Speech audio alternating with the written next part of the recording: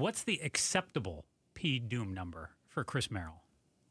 If less than 1%. Less than 1%.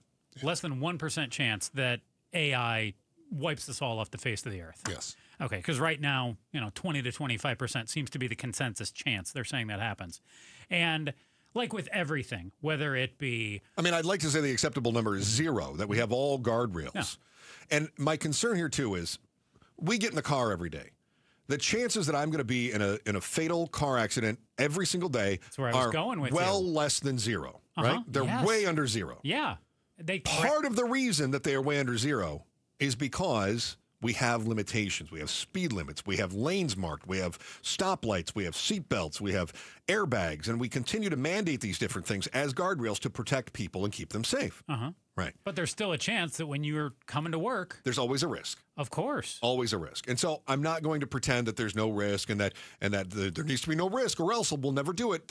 There's going to be risk.